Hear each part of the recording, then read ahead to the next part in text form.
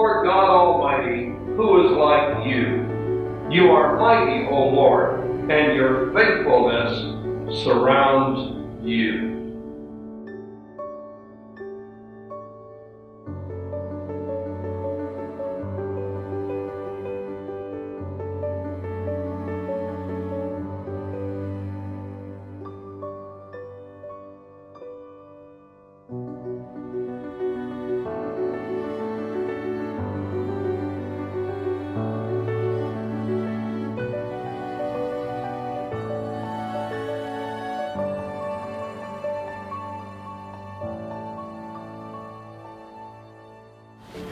When your children ask you about this church,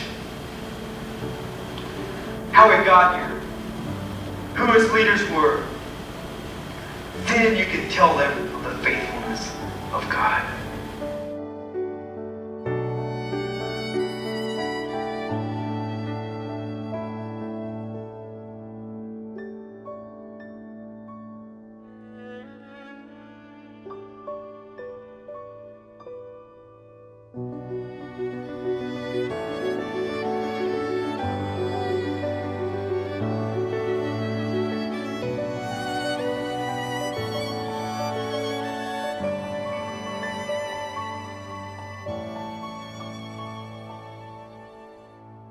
The structure is only the external vehicle through which God can work. The organism of the church is made up of you and me, as we seek His will in our lives to do His bidding in our community.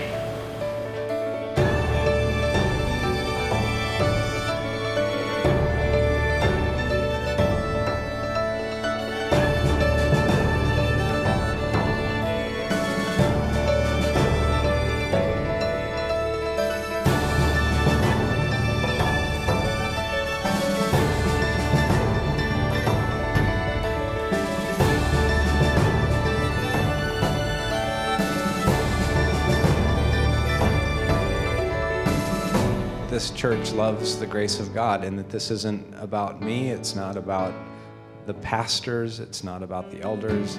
This church exists because we love Jesus and He's at the head of it. Think of what it would be like if every single person in this room prayed to God and said, God, please give me a heart where when I walk through those doors, I want to do whatever it takes, no matter how low the job, to put others first, to serve, to meet needs, to care for people. I guarantee people who don't know Christ, visitors or people passing through, would come into this body and they would say, I've never encountered anything like that.